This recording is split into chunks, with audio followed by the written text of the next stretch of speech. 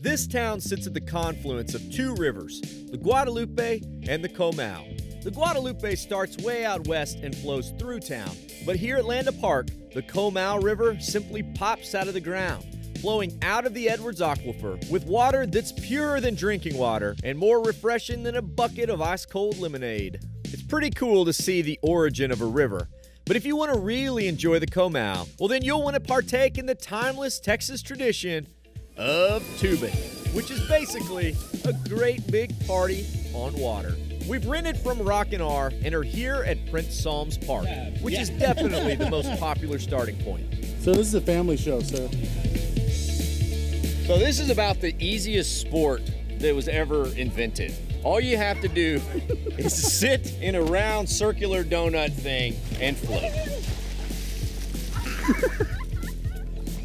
Not the most graceful takeoff.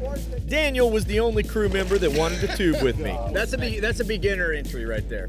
But there are plenty of other folks out here for the party.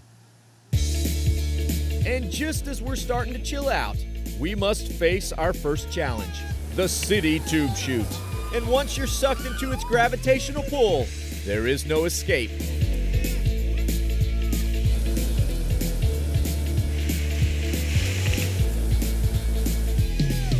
Oh yeah, we gotta do that again. This time, tubeless. All right. It's actually a pretty wild ride for being a public park. It's known to flip anyone and everyone without notice, dumping you and your valuable possessions into the river. Which means if you got a snorkel and some goggles, well, you can just sit below and let the treasure come to you. Sweet, a cell phone. Gold bullion. Nice, a Discman. Sweet, a Hootie the Blowfish CD. A crown. A Little League trophy? People bring the craziest stuff on the river.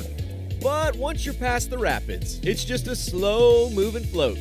Man, you know, I think we take it for granted, all the awesome tubing we have. I don't know anywhere else in the world where you have so many beautiful rivers where you can just sit and just float down for hours and have such a good time. You gotta get your foot. Oh, whoa. Now, the Comal is the shortest river in Texas at 2.5 miles total before it joins the Guadalupe. And since it is so short, well, that means the float is too.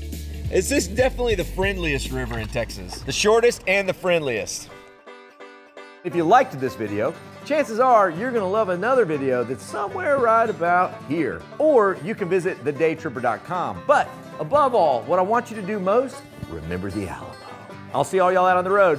Bye con Dios, amigos.